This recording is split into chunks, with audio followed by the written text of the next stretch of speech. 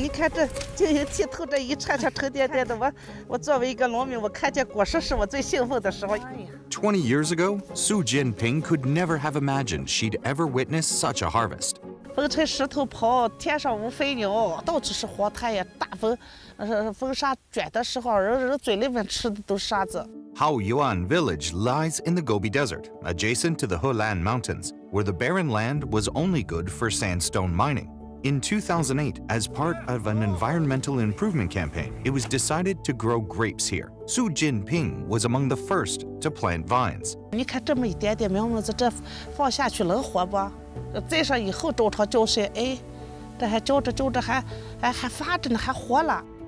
实际上，葡萄就是特别喜欢贫瘠的土地，贫瘠产生了品质，产生了质量。The long hours of sunshine, large temperature difference between day and night, and loose soil make the area ideal for high-quality wine grapes to grow. 种葡萄之前，我必须要建防风林。我们现在规定至少有15%的防风林面积，同时葡萄也有效地防止了风沙。对于我们这个产区生态的改善，我觉得葡萄酒产业叫功不可没。Thanks to grape growing, 230 square kilometers of desert on the eastern edge of the Helan Mountains has been transformed into an oasis. 70% of Haoyuan's residents are working in the wine industry. The average annual per capita income has risen by nearly 30,000 yuan. 像变魔术一样，以前的父母子弟现在绿起来了，我就尽我最大的能力守护着这一片山。